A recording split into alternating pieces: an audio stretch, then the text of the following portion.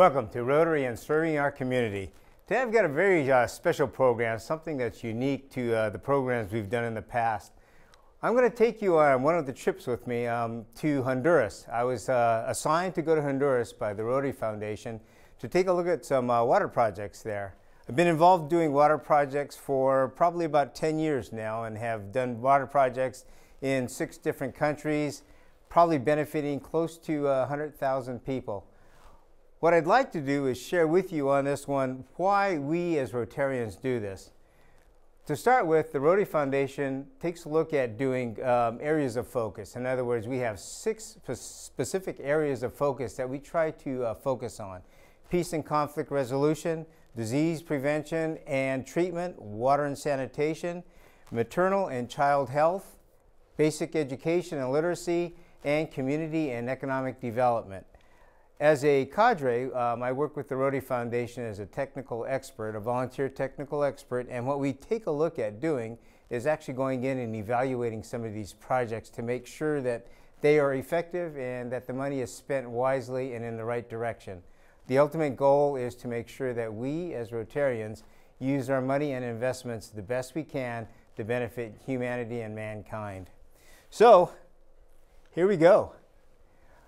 About a week ago, 2 weeks ago, I was sent into Honduras, the city of San Pedro Sula, to take a look at a number of water projects. This is the team that went with me. When I say that, they met me there. They're the local people. If you notice the gentleman to my right carrying the machete, he was our guide. And believe me, you need machetes in some of the areas that we went to. Areas are very remote there.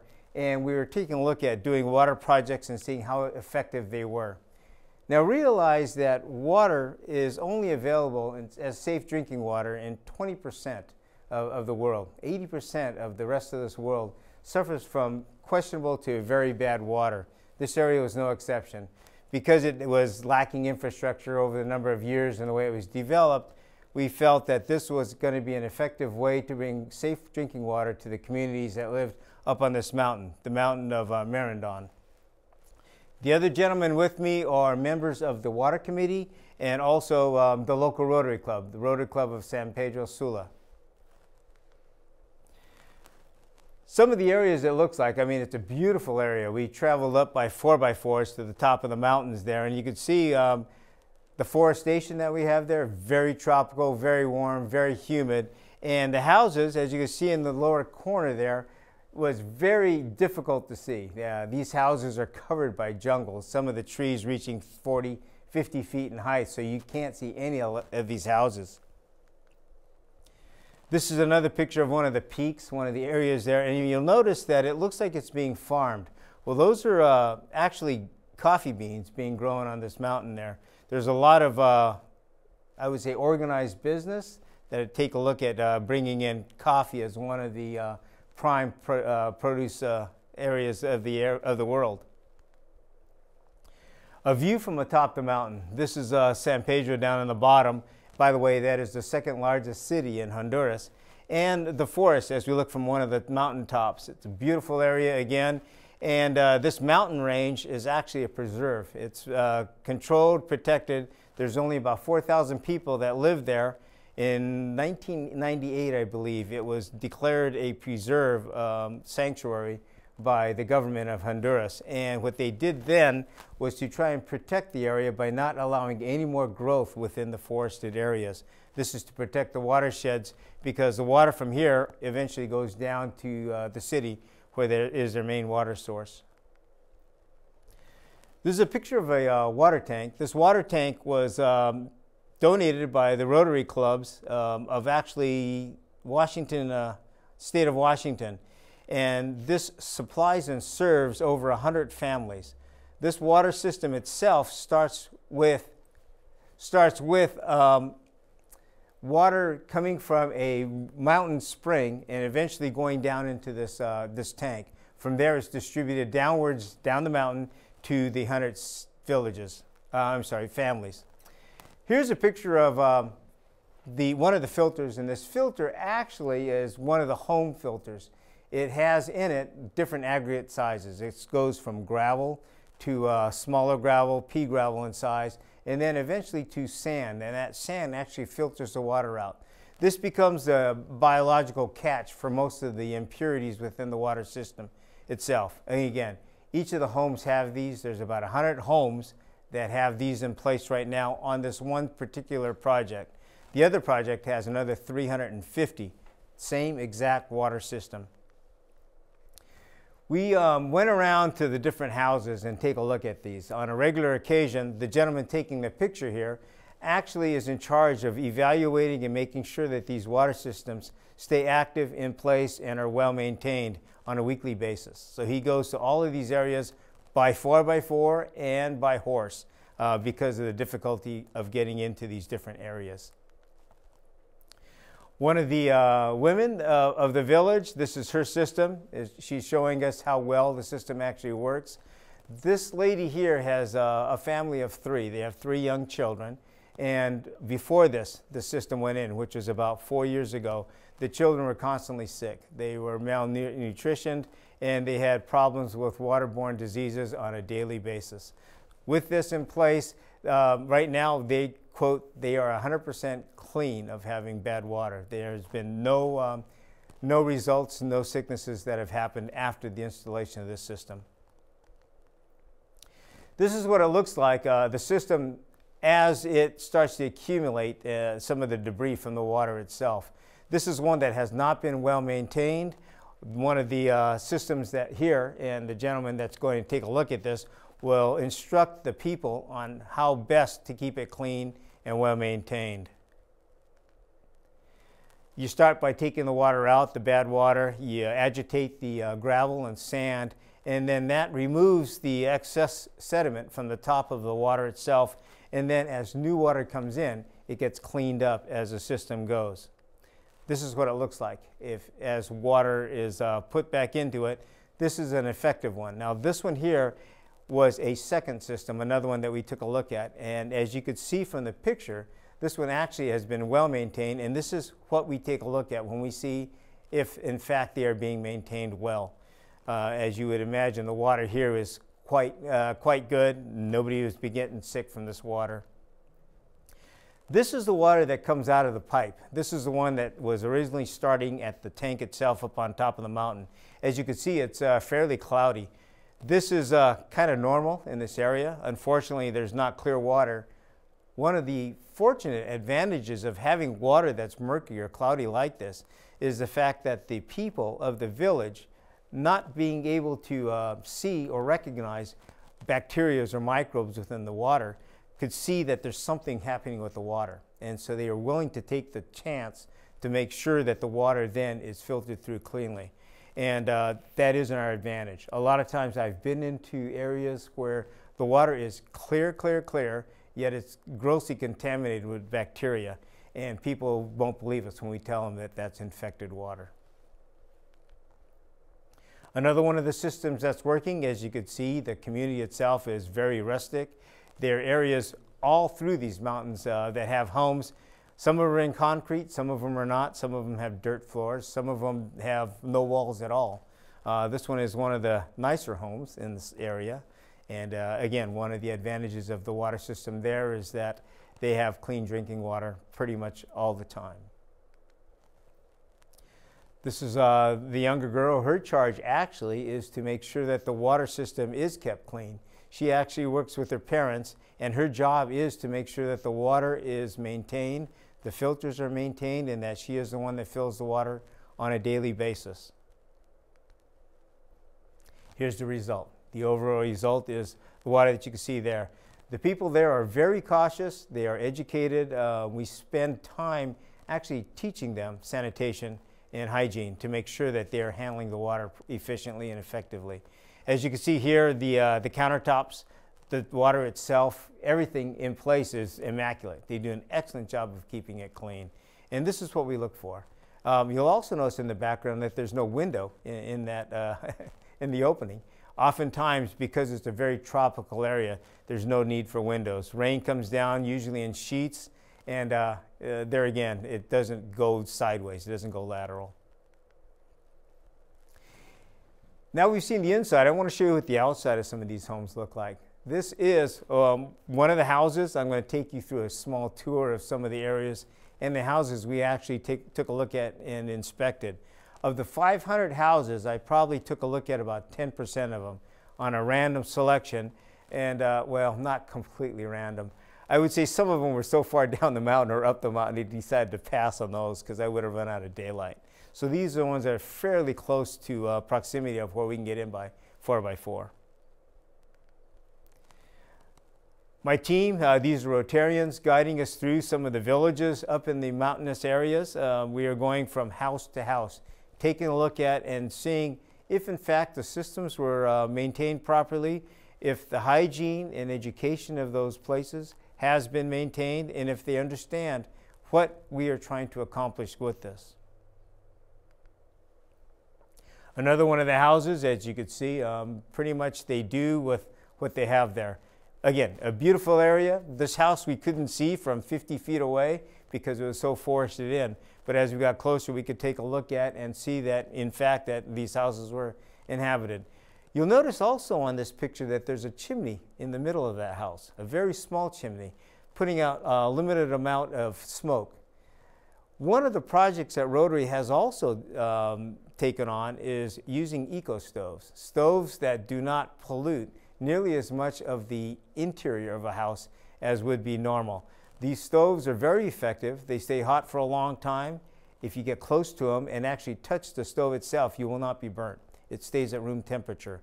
All of it's internal because of the insulation of those fireplaces and the way they're designed and built. The chimney itself takes the smoke out, whereas before the smoke would actually be released within the house. There was no chimneys in place before the eco stove project was installed. Again, these gentlemen were with me. I will show you and introduce you to them later on in the show, but they spent the time, actually 4 days with me up in these jungles to take a look at and evaluate the systems that they had put in place. They are very proud of the projects they've done. The gentleman whose back is to us right now is actually a doctor. He's an internist, and he had to thank us for what we have done and made possible throughout these mountainous regions. One of the other homes, as you could see, there's no lack of water, but there is lack of clean water. So we saw laundry being washed everywhere. Every house does laundry outside. Unfortunately, it rains every day also, so oftentimes the clothes stays out in the rain or comes in if it's dry enough to bring in, but it is definitely a very humid area. One of the other houses, as you could see, because of the moisture, you've got algae growing on houses and everything else you could think of. Food, by the way, is very prevalent. There's a lot of the tropical fruits. Bananas grow right alongside of the house. Coconut trees are often right there also, along with coffee beans. Each house has a number of coffee bean plants that they use to harvest. Oftentimes they eat them, and they also sell the excess that they don't need. You'll see pigs and chickens throughout the area also, and this is their daily food supple. Picture here of one of the people that have been fortunate to not only get water, the stove, but also a little bit of assistance as far as education. And you could see by the changes over the years. Back behind you, you could see one of the houses of the old system. Oftentimes that's what they had. Now that there's water and efforts put in place, you can see the economy actually starting to improve within these villages. And villages are starting to grow, not in size, but as far as houses. The houses become a lot more livable, a lot less primitive. Speaking of primitive, here's one of the houses. This gentleman was definitely the engineer type. You'll see he has outdoor plumbing. This is his wash area, his bathing area, and his shower. Behind you in that plastic area for somewhat privacy is the actual latrine that he's dug. So that would be his outdoor area. Along right next to it is actually the house that he lives in, the sheltered area. But this is one of the nice view areas. He's got $1 million view with about a $500 house. Here's one of the examples of one that is a house that has not been converted to an eco stove. As you can see, the smoke is coming out of every direction of that roof. And the reason for that is because the actual exhaust from the fireplace and stove goes right directly into the house. Inside of that is all sooted up. And yes, there are a lot of issues with respiratory problems with children, and especially in the younger age. As they get older, you can imagine it only gets worse. This picture I took along the roadway, and I apologize for the little blurry stick in the front, but I caught this picture because if you could notice to the middle left-hand side of that picture, there's a concrete structure. That is actually a latrine that has been built as part of a project. One of the leading problems, and the reason why Rotary takes a look at water projects in conjunction with sanitation, is because we are trying to bring awareness that not having a sanitation system in place is going to create more pollution, not only on the surface water, but also in the groundwaters. So as we do water projects, the next step will be to bring in latrines and a sanitation system that will then protect the rest of the watersheds and water itself in the basins. As we drove around, one of the fascinating parts of this area, the forest, is that every time we stopped, we would have kids run out from the jungles. We had no idea where the houses were. I'm sure some of the Rotarians did, but we really didn't. The two children here came running out. They were yelling and screaming and cheering for us because the Rotarians actually, every time they go up the mountain, will bring them little treats. They bring them instant milk. And so they use the milk as one of the nutritional efforts that they have there. So the kids come running down looking for the milkman. This is one of the vehicles that I took up the mountain. As you could see, the rustic houses in the background and the condition of the roads. This was one of the times of the year where the actual road itself was very passable. I heard stories a year ago where it had rained straight for 30 days and the roads had all washed out. These people were cut off for as much as a month without being able to get down that mountain. Fortunately, most of them grow their own food, so they're very industrious in that way, and we're able to handle it quite well. The picture doesn't show it, but this is a pretty steep uphill. We are going downhill, they are coming uphill. We had to back up, and if you could see the mud on it, it was very slick, very slippery. It took us a while to get back up that mountain. The cow there actually kind of coaxed us along. He was walking as fast as we could. Talk about rain. Again, it rained every day there. This picture was taken from one of the homes. We decided to hold out a bit. It took us 10 minutes before we could actually get to those vehicles because we would have been literally drenched in that rainstorm. Fortunately, we got out. When I say fortunate, with another probably hour there on top of that mountain, we would not have been able to get through some of the river crossings that we had to cross and also get up some of those slick mountains that you saw. Number of the water crossings, we have those water crossings coming in. Again, with it raining every day in a tropical forest, creates a beautiful landscape, but pretty harsh travel experience. We went all on 4x4s. We actually took 7 4x4s up to the top of this mountain. This picture here, you can see it's a pretty beautiful stream area, but right in the dead center of that picture, and I don't know if we could zoom in on that one, is a family doing laundry, taking care of their laundry in the middle of that river. And that is one of the issues that we have to have. Part of the educational process. This water is one of the main tributaries to the San Pedro Sula, so we have to maintain caution and make sure that the people above actually know what it takes to keep water clean. Another one of the projects, and this is getting slightly off track, but because we are on a project, taking a look at water projects, the gentleman who was the president of the Club of San Pedro Sula is a dentist. He's also an instructor at the university, and he decided, well, since we're going up the mountain, we might as well do a dental clinic to one of the villages there. He took with him 30 students, dental students, to do a dental clinic actually in this small village. There were 75 people that came out to get their teeth worked on, and they're definitely rough. When I say rough, I saw quite a few teeth extractions occur during this little clinic. So it's another rough way of living, but the students themselves did quite well with that. This is inside. They actually did the clinic inside of a school classroom. And so all of the chairs became dental chairs, and the students themselves took a look at each of the patients, clients, I would say, and what they needed as far as getting things taken care of. They do this on an annual basis. Unfortunately, it's very difficult to get up the mountain, so it is an annual basis. The students themselves all volunteer. This is part of what they do. The doctor also is a volunteer. The Rotarians are the one that travel them up the mountain, get them up there.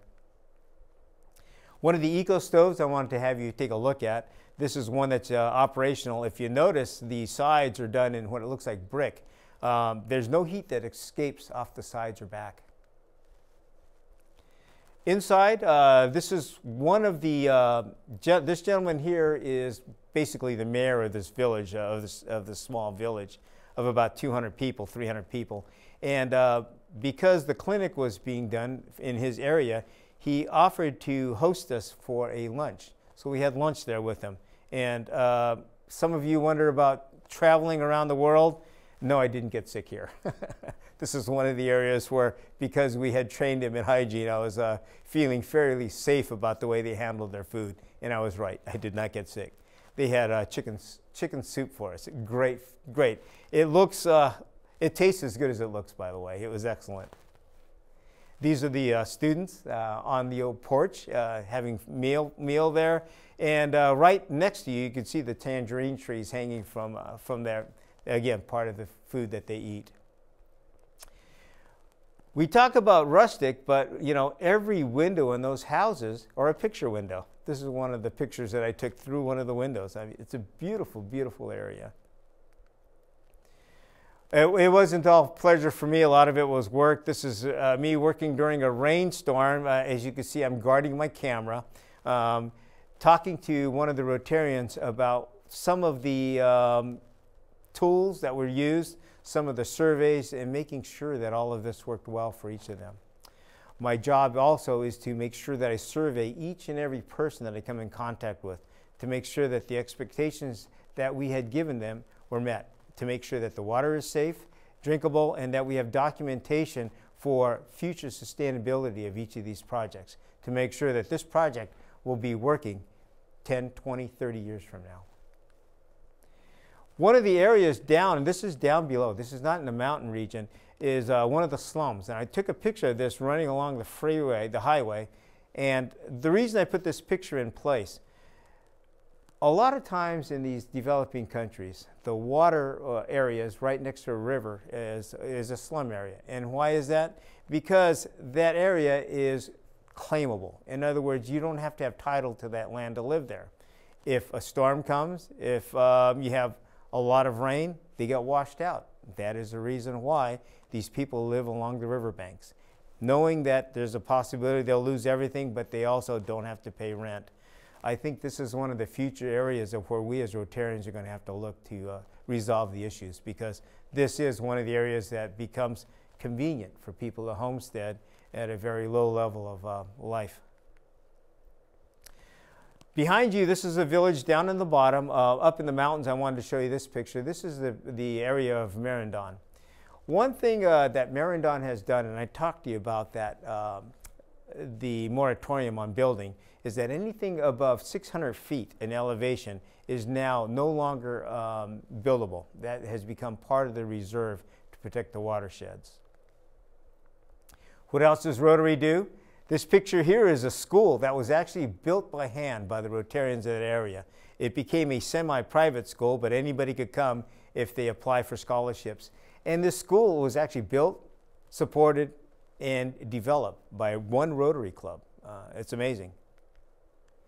Another thing that they're working on, this is pretty fascinating too. This is the backside of a public school. It's a grammar school, and these tanks are actually water tank filtering tanks for tilapia fish.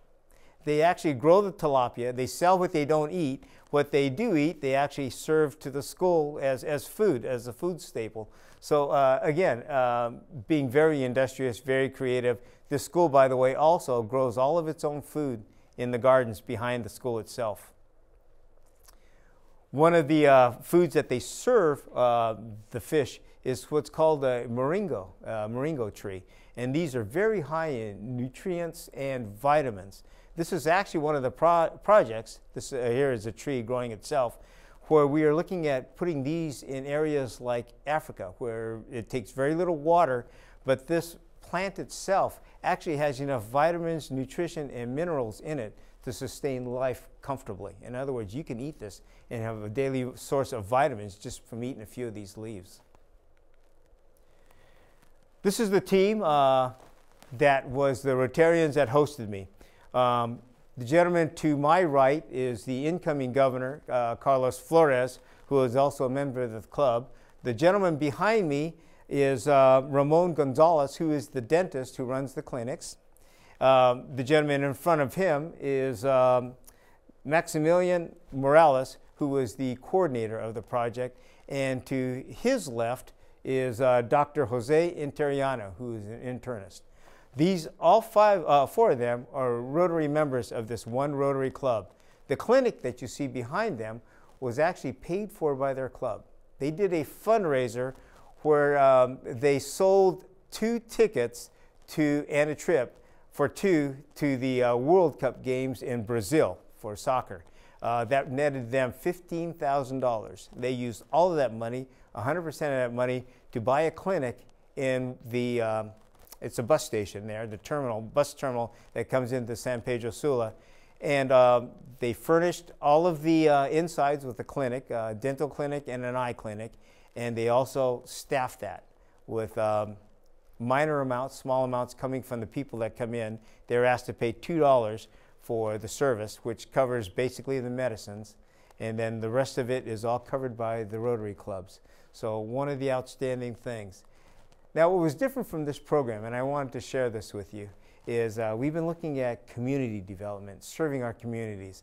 I brought this example up because this is one of the clubs that I've seen around the world that has really changed the world completely, making a huge difference in what we do around the world. And because of Rotary, I think this is what makes it possible. Everywhere I go in the world as Rotarian, and I've been very fortunate to travel to a number of countries, have I been able to see this kind of effort. And it's outstanding everywhere we go. And Santa Barbara is no different from that. I would like to say that, in closing, one of the ideal efforts that we as Rotarians have, we are 1.2 million members worldwide. We cover over 200 countries. And in each and every one of those countries, we make a huge difference in the world. And that is because of that networking, that partnership. So with that, thank you very much. We hope to see you again next week.